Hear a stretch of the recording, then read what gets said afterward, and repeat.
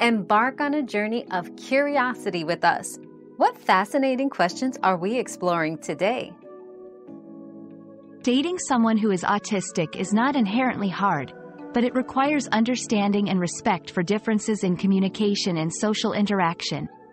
Openness, patience, and clear communication are key. It's important to learn about your partner's specific preferences and boundaries. Adapting to each other's needs and being willing to work through misunderstandings can strengthen the relationship. Remember, every individual, autistic or not, has their own unique set of characteristics that can influence a relationship. Our quest for knowledge never ends. Thanks for being part of today's discovery. Subscribe, like, and share to join us on the next one.